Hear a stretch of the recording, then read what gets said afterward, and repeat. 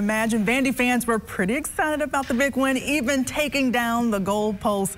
Kim Rafferty joining us now, who was downtown in the middle of the excitement. Kim, you know, we saw the rumors on X that they were going to take it to Broadway, and they took it to Broadway. Kelsey, it was so incredible to see. Broadway was filled with students and fans who told me they didn't think they would ever see this happen in their lifetimes.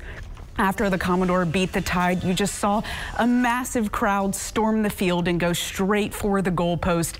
They picked it up, carried it down Broadway, and tossed it in the Cumberland River. It was a historic day for these students when all of the cards were stacked against the team. We were ahead the whole game. Beat them by 5 at the end. We held them off for a couple seconds there, and it was close, but we came through. We sat at the very top all of a sudden. Yeah. We're storming the field. I'm sure Vandy fans will be celebrating all weekend long.